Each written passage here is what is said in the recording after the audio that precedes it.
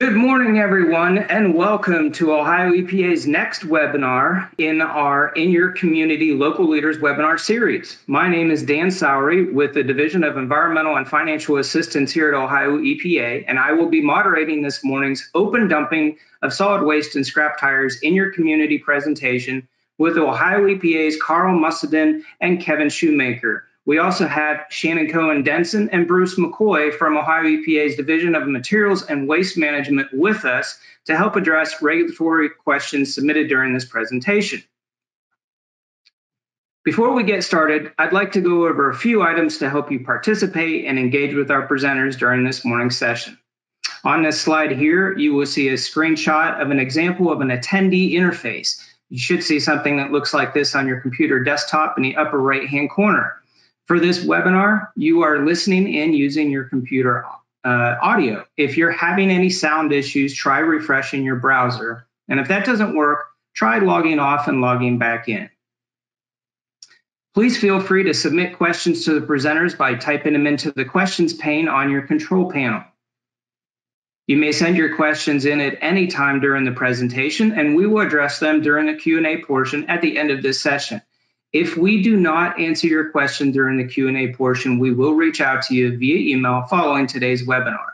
This webinar is being recorded, and you will receive a link to the recording and a follow-up email along with the session survey. The session survey will also appear once the webinar ends. We value your feedback, and we would greatly appreciate it if you let us know how we're doing and let us know if there's anything that we can do to further assist you. A certificate of attendance will also be included via email after this session. This session has been approved for 1 hour of registered sanitarian and sanitarian in training credit. If you did not submit your RS or SIT certification number in the CEU ID number box when registering, please make sure you provide us with your number through the Q&A feature. Attendees seeking American Planning Association credit may do so through APA self-reporting option. Log into your My APA account and select the self-reported credits option to receive credit. And if you're seeking other CEUs, please let us know if you need a certificate that includes the session timeframe. And with that, I'm going to turn it over to Ohio EPA's Carl Mussenden. Thanks, Dan. Again, my name is Carl Mussenden. I'm with the Ohio EPA Division, Materials and Waste Management. I'm going to take you through some open dumping of solid waste and scrap tires. So just a quick overview. Really, we're going to be talking about open dumping and the difference between open dumping and littering, and the different options how Ohio EPA can help. There is the Ohio Revised Code, which is the law, and promulgated under that are the regulations under the Ohio Administrative Code. And those are the rules based on the authority based in that law. Specifically, open dumping is defined in Ohio Revised Code 3734. And basically, it's just the depositing of solid waste into a body stream of water onto the surface of the ground that at a site that's not licensed as a solid waste facility.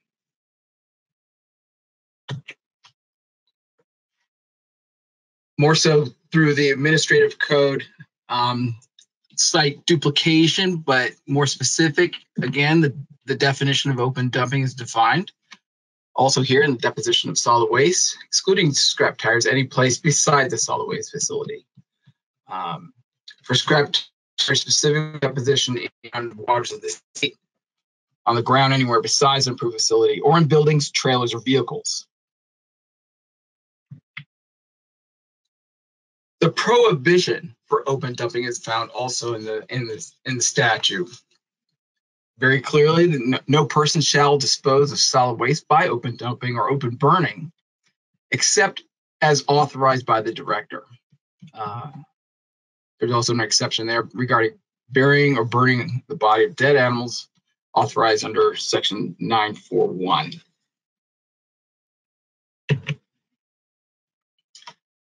Again, because we're good at duplicating in the regulations, We also have a prohibition identified open dumping. Again, no person shall conduct, permit, or allow open dumping.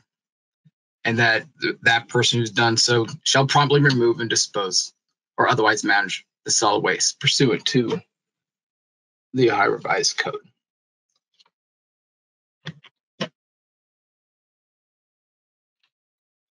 Now, the statute also is clear about who can enforce the open dumping regulations. And here in 3734.07, an approved Board of Health or the director may enter any private or public property to inspect, investigate, or obtain samples. And one thing I want to point out here, it's clear that the statute says may enter. That's just, it allows sanitarians to go in and conduct an inspection. But I would just, as a word of caution, as many of you veterans out there know, that if an individual identifies themselves and says, no, do not enter my property, that would then domino into potential warrant situation. So I would just say, as a function of caution, identify yourself. And if you're not allowed, or they're preventing you or hindering you from entering the property, that is also identified in this statute. So I just want to call that out.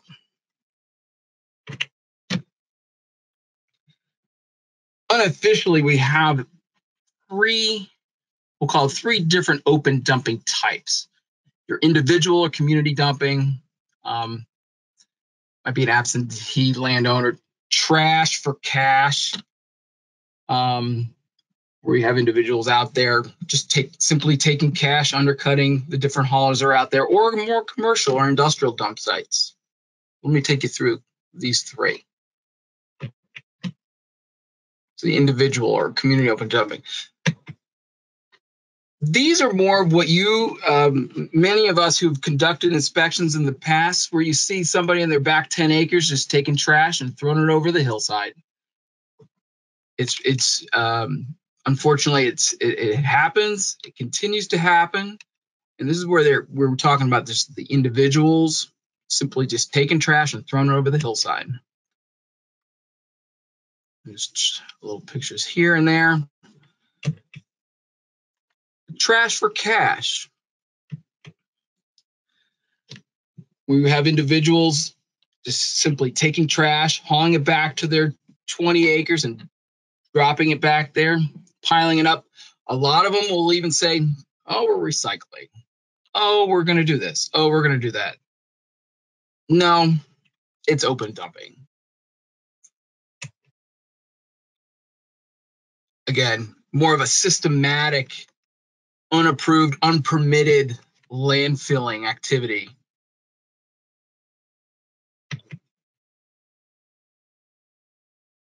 We'll have individuals say, oh, I can recycle that board. I can recycle that metal. But you can clearly, there's no organization. There's no recycling. They're just piling it on and creating more of a mess. Very common open dumping.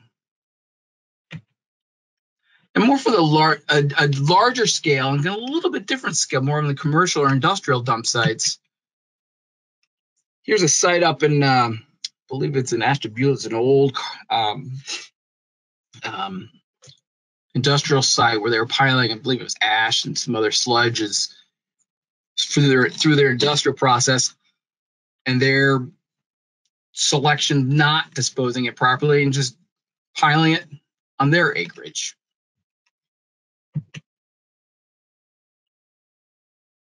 You might find some empty barrels, a lot of mingled material. It might be waste, could be hazardous waste. Don't know, but you just have this piling on in their own acreage. Clearly, this material has been there a while with vegetation growing through it.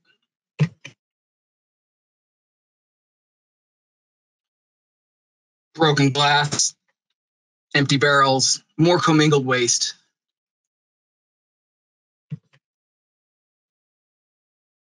Some sludge material eroding into some holding pond in that area. So is it open dumping or is it some exempt? There is a provision in the statute that this statute does not apply to single-family residential premises or the storage of 100 or fewer tires, unless there's a nuisance or a hazard to the public health. Let me expound upon that a little bit. With respect to this single-family residence, the single-family residence produces their own garbage.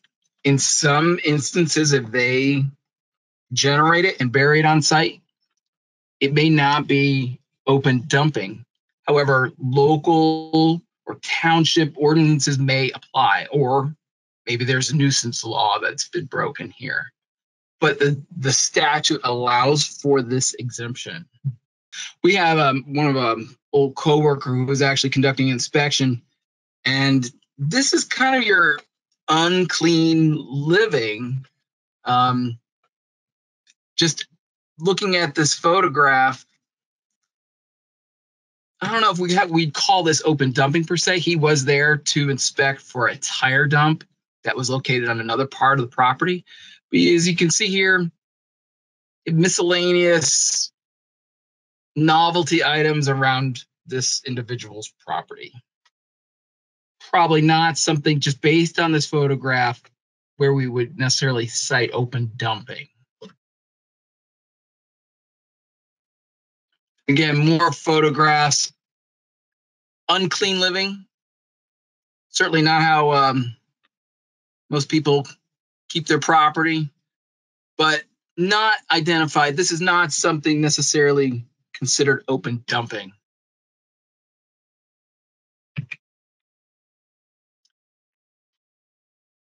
Now we get into collectors and junk dealers, and this is where I would cue up the Sanford and Son song, but really you have individuals who are just collecting their stuff and putting it around their property, organized or not.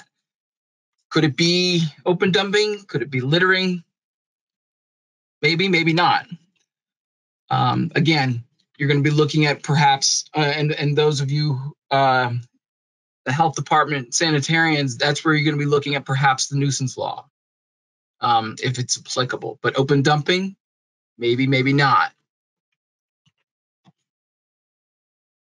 This individual, he was collecting more prized possessions, and apparently he was living in this vehicle.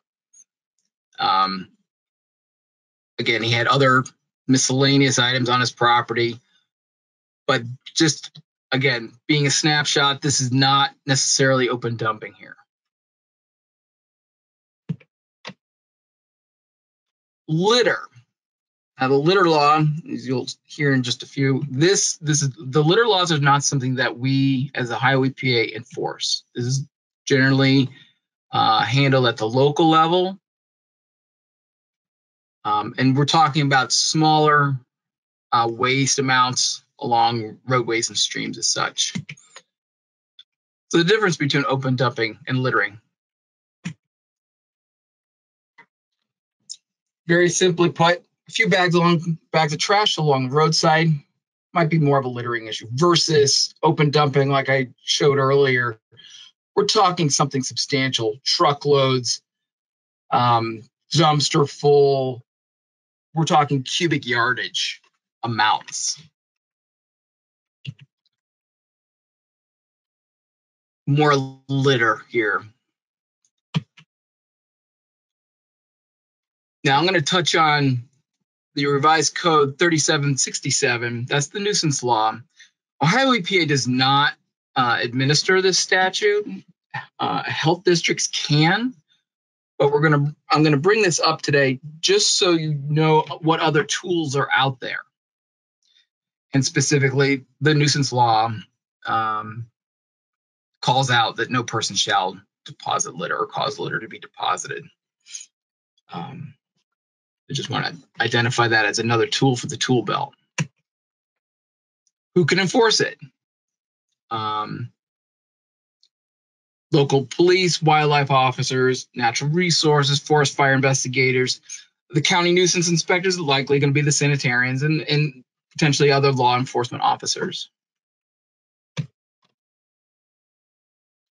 Another statute out there, littering from a motor vehicle, is revised code 451182. No operator of a motor vehicle shall, regardless of intent, throw, drop, discard, or deposit litter. I get another tool for the tool belt. And the securing loads on vehicles, another part of the statute 451331. Again, these are items that Ohio EPA does not administer, but again, more tools for the tool belt. Who can enforce it? Again, any law enforcement officer authorized to enforce the traffic laws. Another element, littering from a watercraft. Ohio Revised Code Section 1547.49. No operator or occupant of a vessel shall, regardless of intent, litter.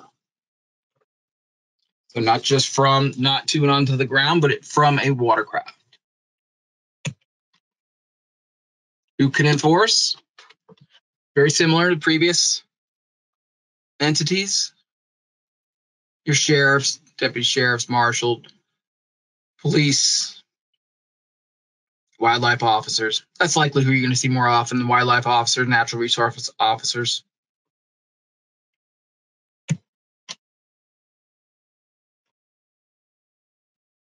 Prohibiting polluting state land or water. Again, this is going to be more your litter, but this is another part of a statute, ORC 1531-29.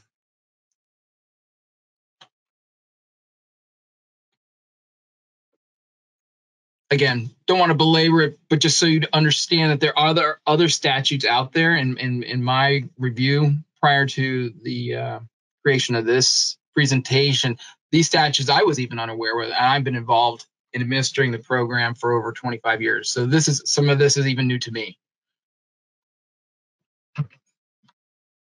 Again, those who can administer and enforce 1531, wildlife officers, sheriffs, constables, police, and so on.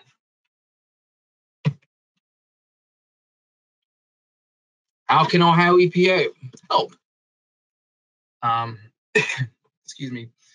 For open dumping of solid waste, excluding scrap tires, we are limited to enforcing the Ohio's open dumping laws. And the property owner is responsible for that waste removal. That's a strict liability statute. For scrap tires and no-fault removals, enforcement removal, and grants, it depends on each situation of how that's going to be handled, and that's something that our scrap tire program, in concert with our enforcement program, figure out the best course of action there. And with litter, there are grants available.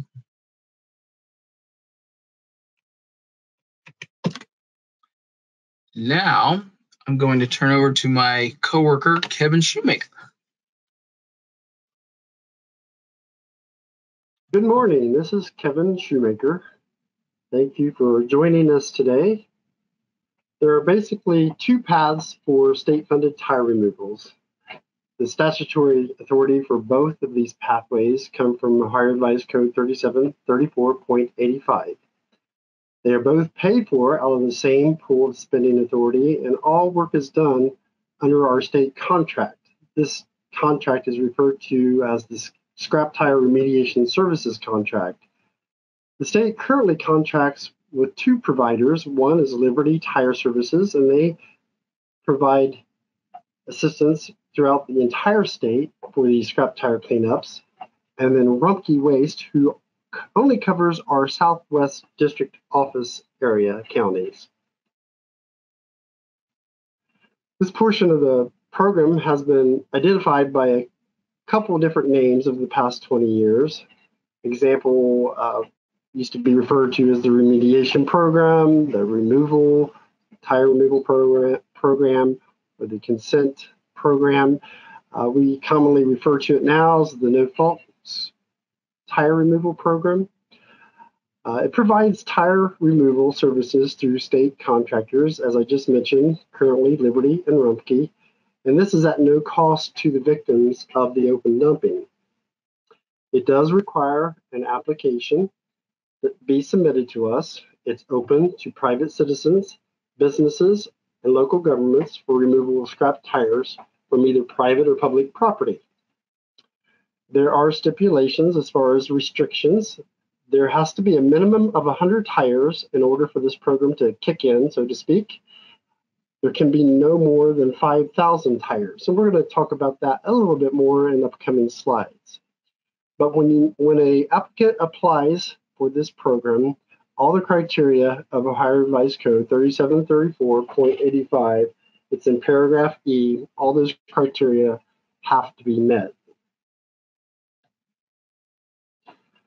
So we hit on the no less than 100 and the no more than 5,000. Many of you may have heard tires reported in terms of passenger tire equivalents. The conversion factor is used for converting between the number of scrap tires. It's based on the weight. So we're going to have a slide here coming up to kind of distinguish the passenger tire equivalent amounts. Many local governments aggregate tires dumped on public properties into one location in order to meet the minimum requirement of 100 tires, and that is acceptable. So this chart shows the typical passenger tire equivalent of some different size tires. Essentially, the basis of the passenger tire equivalent amount is 20 pounds per passenger tire. So as you see, the largest, at least on this slide, that we have is 625 passenger tire equivalents. And this is large mining tires. These tires stand around 14 feet high, and they can weigh as much as 12,000 pounds or more. Again, we can only use scrap tire funds provided or authorized by the statute on sites where there are more than 100 tires. So again, that's specific to the actual number of tires and not passenger tire equivalents.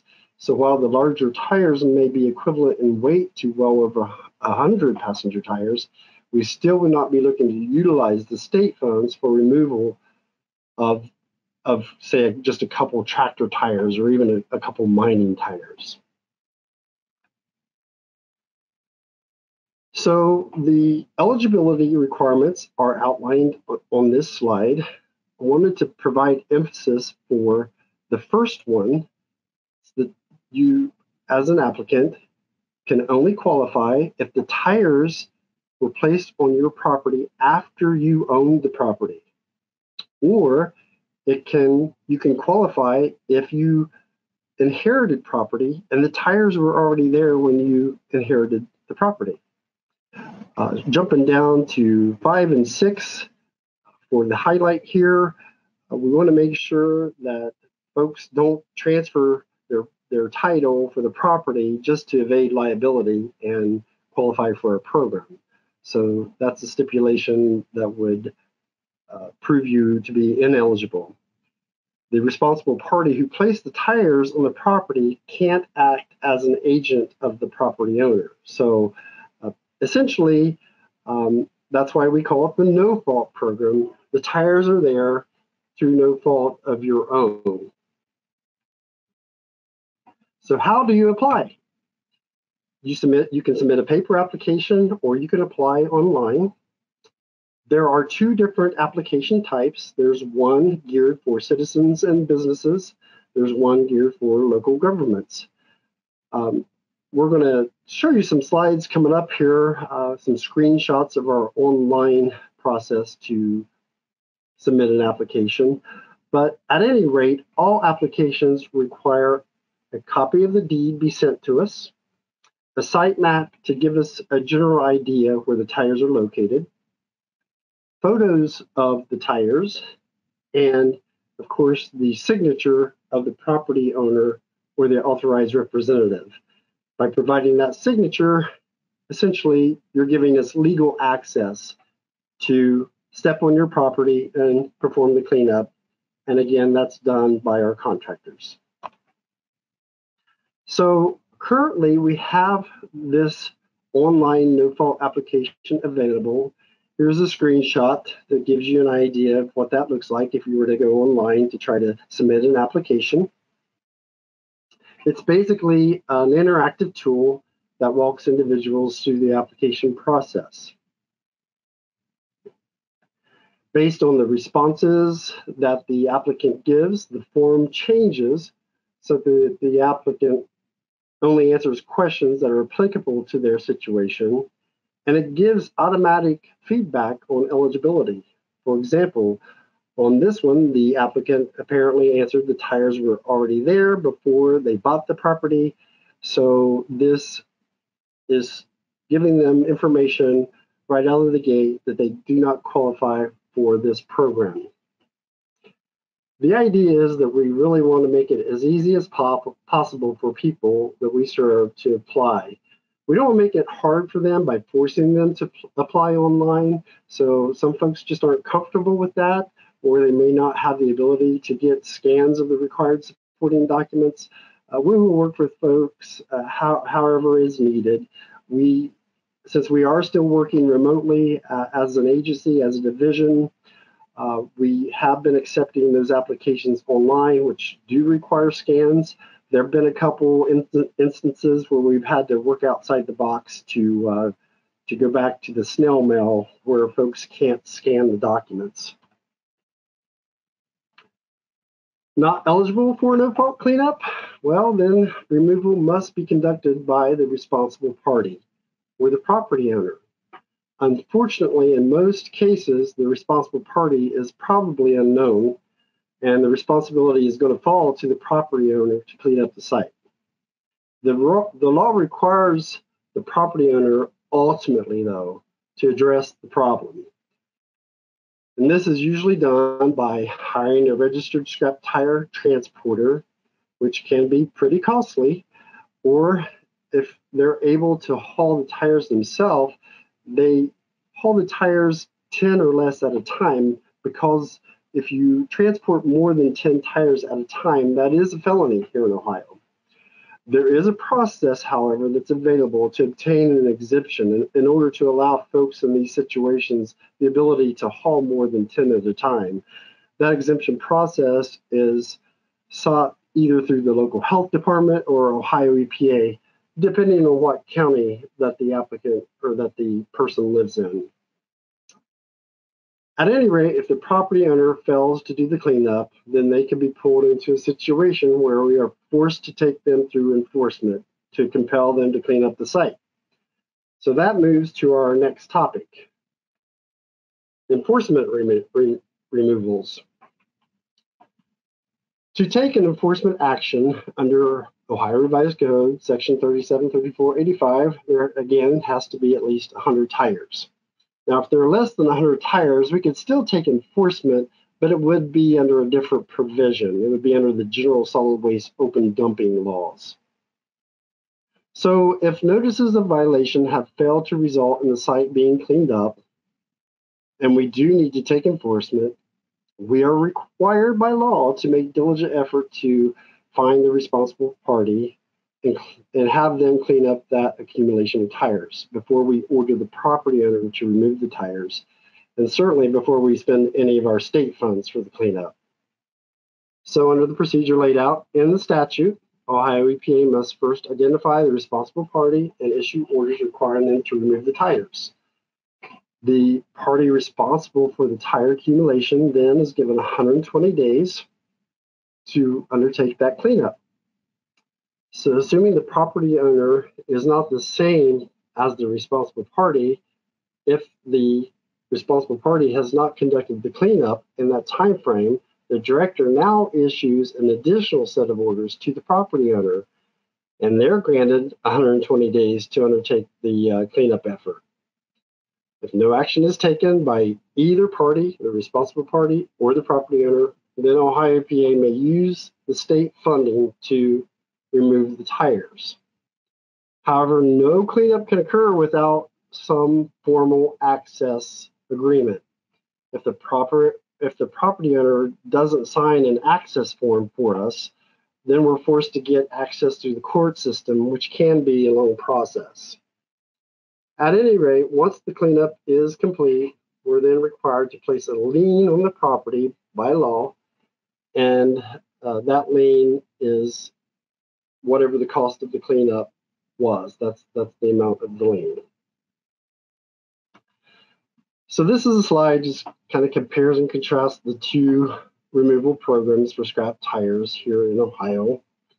Just provides a brief summary of mostly what we've already covered or what we will cover. So now we're going to move into some real life examples of remediation projects that we've done. First, we're going to cover the enforcement removals.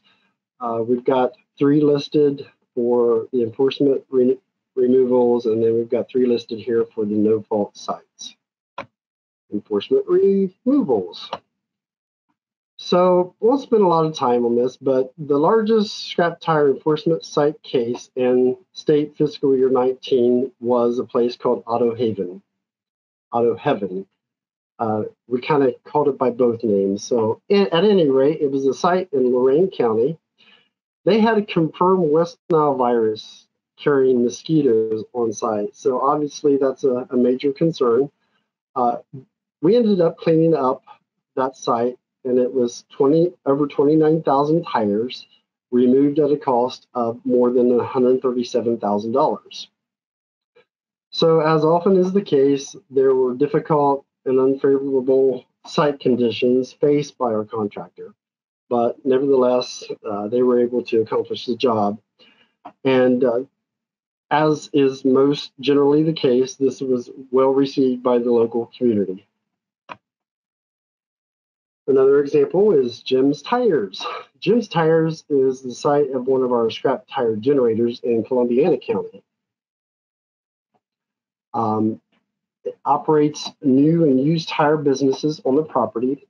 By law, he's allowed to have 1,000 scrap tires stored outside, but he consistently had more stored outside on the ground. Eventually, we were forced to mobilize, and we removed over 13,000 PTEs at a cost of $32,000. So here it shows the site cleaned up afterward. The LEP open dump, I'm not sure I'm pronouncing that correctly, but that's what we're going to go with. Jacqueline Lepp was initially issued director's final findings and orders for removal of tires from her property. This is in Williams County. At the time, we thought there was probably 1,900 scrap tires there on site. Since Ms. Lepp had a truck to move the tires and she requested to transport them herself, in addition to the orders, we gave her a temporary transporter exemption that I had mentioned earlier in the presentation. It was specifically to haul tires from the site to the recovery facility, to an authorized facility. However, instead of removing tires, she used this exemption that we gave her to start illegally transporting tires. And then she dumped more tires on her property.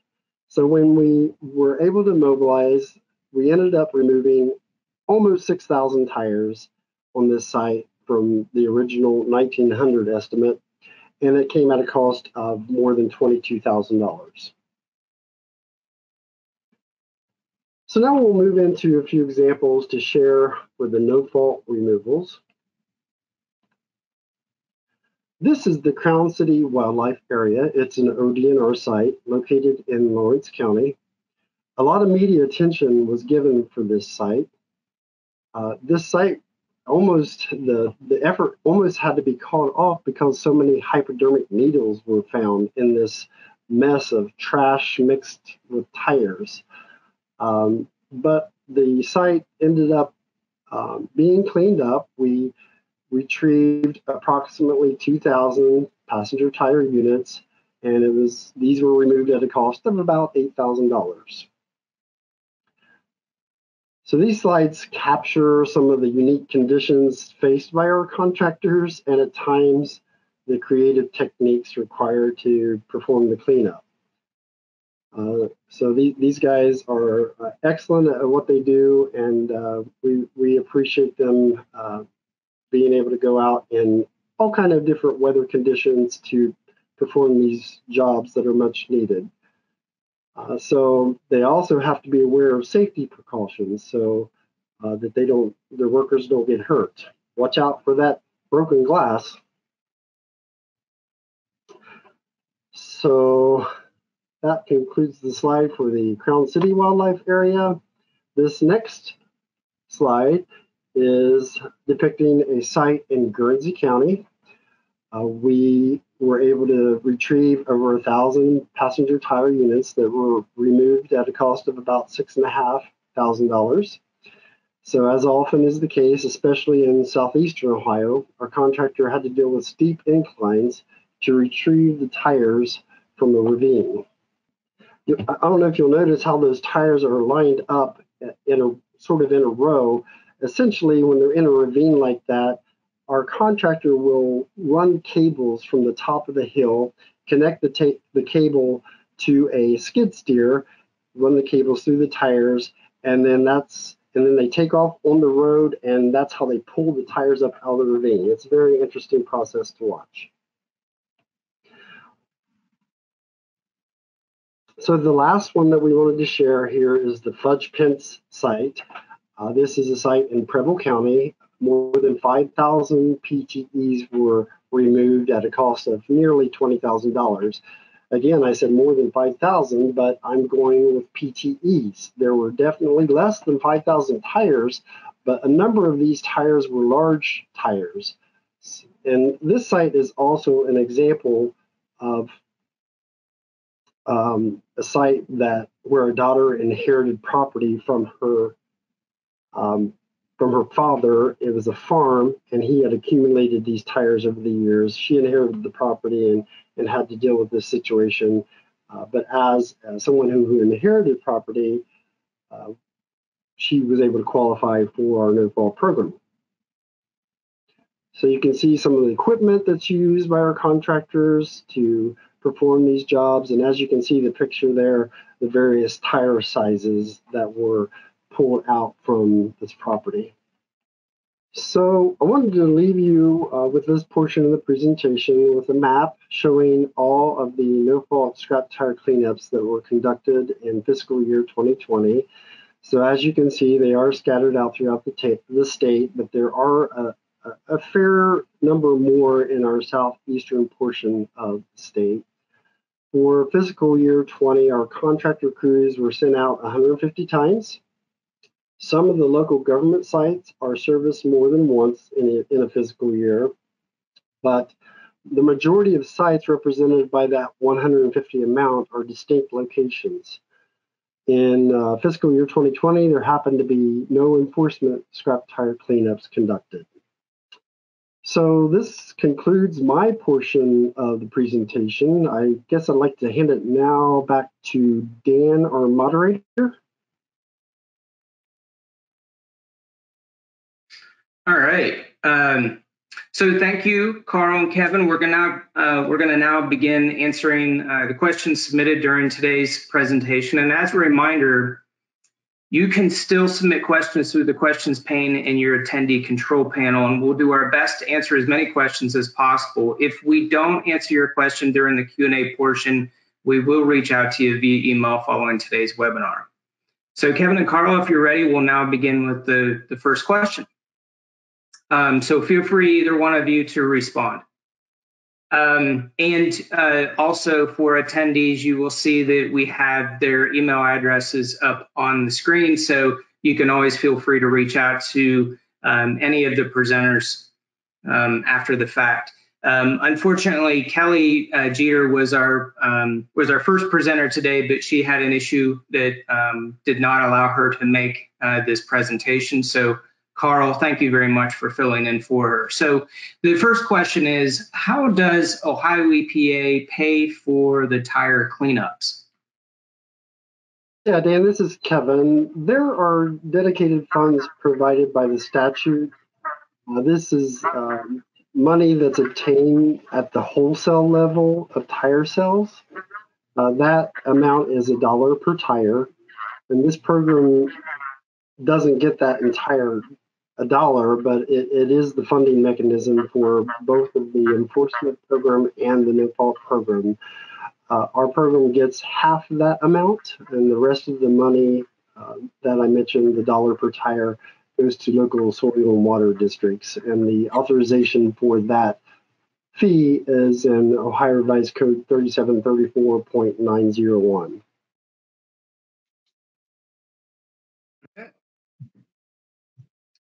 All right, so here's another question. Some of the tire cleanups you showed had a lot of other waste. Did you end up removing that as well? So the statutory authority is specific to tires for these cleanups. Unfortunately, this is a common thing that we run across. There's a lot of other solid waste with the tires. Occasionally, we can get a small amount of that waste if it's commingled with the tires. But as a general rule, we unfortunately have to leave the solid waste behind. So I guess as a follow-up to that question, then I think that begs then who does end up cleaning up the remainder of that waste?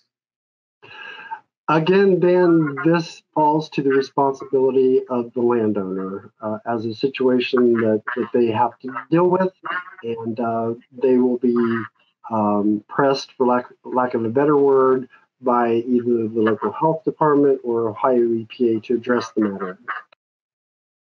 Okay, yeah, that makes sense. And I think for the local leaders that are on today's webinar, that this probably happens quite a bit. So that's why I wanted to make that distinction.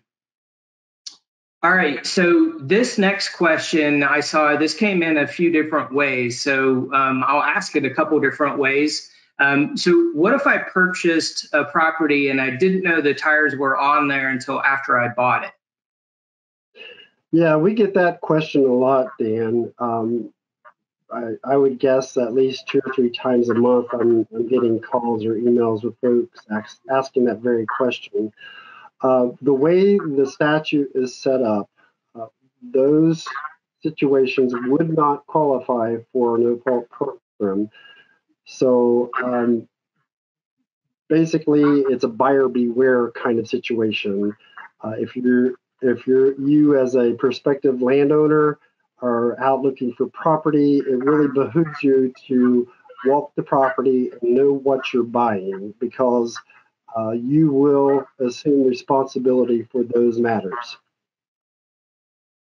Okay, so it sounds like it's definitely buyer beware, do your own due diligence, but ultimately the landowner, once you purchase that, you then assume the liability for cleanup. That is correct. Okay, and I'm guessing in those situations that the new owner can take their own independent legal action to go after the prior owner. Would that be your assumption as well, or is that what you've seen? I think you're right, Dan. That's something that we as an agency or the local health department probably would not be involved with. It would be a personal matter for the new landowner and the person who had left the tires there. But yes, I think that is the case, and that could happen. Dan, I'm going to add to that. If there's lots of different combinations and different situations that occur out there, and if someone is not clear, and I'm referring more to our regulators out there, just give us a call, and because we've probably seen it, and we can at least give some insight as to how the agency has handled it in the past. Absolutely. Okay. So switching gears, here's another question. How many times can a local government use the no fault program? That's a good question. Yeah, that's an excellent question. There is no limit to the number of times. Again, I didn't mention this during the presentation, but one thing that's important, especially for the local governments, once they submit an application, that application is good for 2 years. So, for example, a township submits an application because they have 500 tires that they picked up along their right-of-ways, and they're accumulating those tires in a township garage, perhaps. So they submit this application, and we go through the process, and those tires are taken away. Since they have their application on file, because those tires went away, in all likelihood, there's going to be more tires coming. So when they get an accumulation of at least 100 again, then they can just call me or send me an email, and we can plug them right back into the system and set it right up again for our contractor to go out and remove those additional tires. Now, we still have the stipulation of a minimum of 100 tires, and we do work under the premise that if a township, and if they're able to judge in any manner that they may have more tires accumulated, they have 100 tires today, for example, but they may have more tires accumulated 2 months from now, and they can handle storing those properly during that 2-month time, we would prefer that they not contact us until 2 months from now, so that we can lessen those number of trips. Does that make sense? I hope so. So, but I have a follow-up to that. This just came in. It's a follow-up for the no fault. What if the owner is deceased or an LLC no longer exists? Yeah, there has to be someone who is owner of the property or representing the local government, for example, to provide a signature. We have to have a signature by the property owner or someone representing the property owner. Okay. We're getting lots of good questions coming in, so keep them coming. We still have another 11 minutes before we need to wrap up. Okay, so this is kind of going back to the prior question of liability, but what's the responsibility of an owner of a property where open dumping or scrap tires have been deposited without the consent or knowledge of the landowner? Is it basically the same response or same answer that you had before, that is the responsibility of the landowner, and then they would have to take their own legal action? Carl, I'll let you chime in on that one if you don't mind. I'll say yes. You know, there is the strict liability statute that the owner is required, but if we know who did it, then we would pursue them. That's the short answer. Okay. All right. So here's a good one. This one just came in as well. Has there been any consideration of enacting legislation that would require a core charge when a customer purchases new tires in order to remove the incentive for the customer to decline the disposal charge and take the used tire with them? This would be similar to a core charge when purchasing a new battery. Yeah, I can't speak to any effort on that currently, Dan. I know that that's definitely been a discussion that we've had internally, but I'm not aware of any current effort for that or past effort. But honestly, I've only been in the scrap tire program just over a year, so I guess I would ask Carl if he's aware of anything on that. I am not aware of that potential rule language. Okay. So I'm going to switch gears. I'm going to answer this one real quick, so I don't put you guys in a position of answering an error related to the question, but the question is, can you talk a little bit about burning tires and the legal repercussions for doing this? So in the state of Ohio, we have open burning regulations. Not all states have these. Ohio does. And basically in Ohio, anything that doesn't have a stack or a vent or a chimney is considered open burning. You are not permitted to burn any solid waste, including tires, in the state of Ohio. Now, there are some provisions that you can get to, we're not talking about having a little, what we call a pleasure fire, like a campfire, a 3x5 campfire. But still in that campfire, you're to use seasoned firewood. You're not to burn during certain times when, like the fire department, dictates that, hey, this is a bad season to be burning this type of stuff.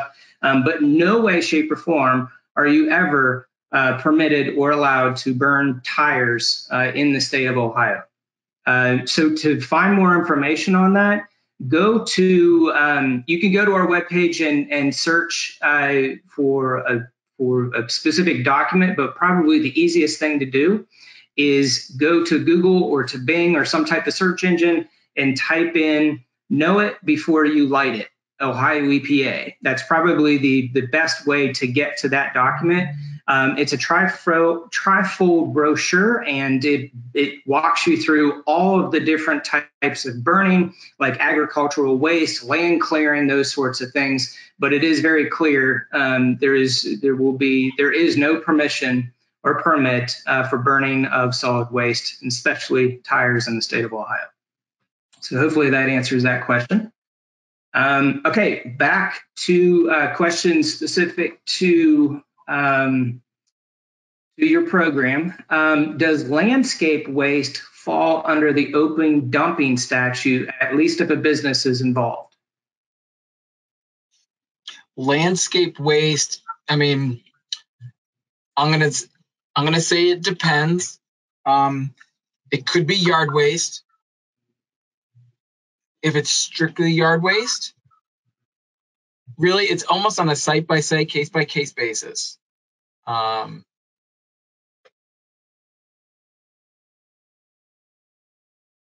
there is a prohibition of yard waste in the to landfills, and we promote the use of composting facilities for yard waste. Yeah, and I can speak to this from my own experience working in the private industry. I worked for a landscaping company for a number of years, and we, when we would collect our grass trimmings, any type of pruning or anything, we would bring all of that yard waste, if you will, back with us, and we would dump it on the back of the property. I'm not going to say which company this is, but I'm curious, I think that kind of falls in line with this question. Is that something that's allowed?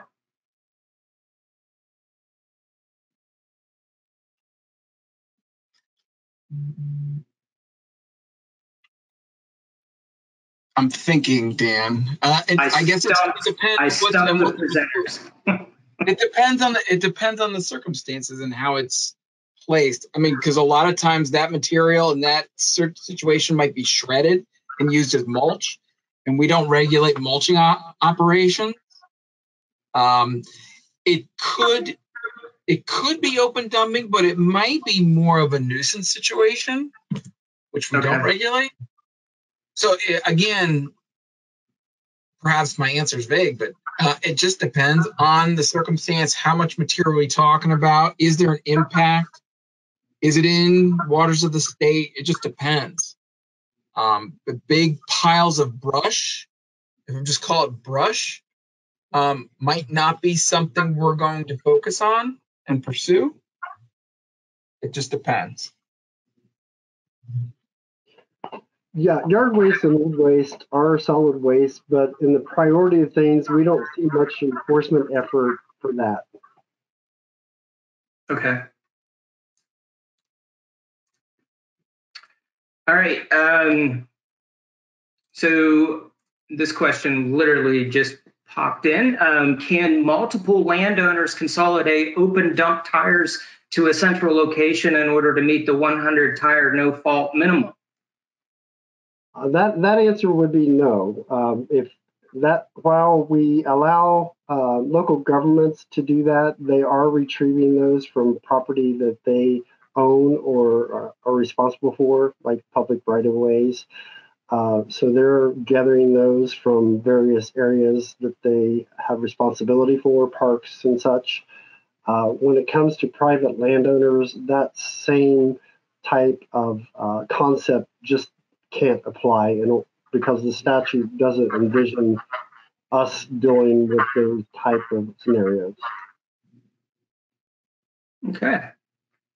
All right. Well, thank you guys very much. We are at the end of our time. So thank you, Carl, for filling in for Kelly. I really appreciate you doing that. Thank you, Kevin, for your excellent presentation as well. And thank you, everyone, for attending today's webinar. Once you leave today's webinar, you will receive a survey, and we value your feedback and would greatly appreciate it if you let us know how we're doing and let us know if there's anything we can do to further assist you. A certificate of attendance will also be included via email after this session. For any of the questions that we did not get to, I see that there's still a number of questions in there. An email address is associated with each question. So what we will do is we will gather up all of those questions that have not been answered, and we will send those to the presenters, where they will be writing back to you in the next day or so with an answer. So before we leave for the day, I wanted to bring your attention to our recycling and litter prevention grant program. If your community is planning to host a tire amnesty event, start or expand a recycling program, or organize a litter cleanup event, Ohio EPA has funds available. Ohio EPA's Recycling and Litter Prevention Grant Program is hosting an informational webinar on November 5th and again on January 7th to highlight the application process and those activities that are targeted by this grant program. For more information, please visit recycleohio.gov. You'll also see that information on this slide. Lastly, check out other upcoming sessions. On November 4th, join us for a joint presentation with the Ohio Bureau of Workers' Compensation's OSHA on-site consultation program. In this webinar, we'll highlight Ohio EPA's and Ohio BWC's free and confidential assistance programs that help businesses and others address environmental and safety-related issues. And need I say again, free and confidential assistance for businesses and others. As mentioned in the prior slide, on November 5th, we'll host an informational webinar on our Recycling and Litter grant program. If you're seeking recognition for your sustainability-related activities, join us on November 12th and December 9th to learn about our Encouraging Environmental Excellence program for businesses, communities, academia, and other organizations. And with that, we will end today's webinar. Thank you for joining us, and have a great day.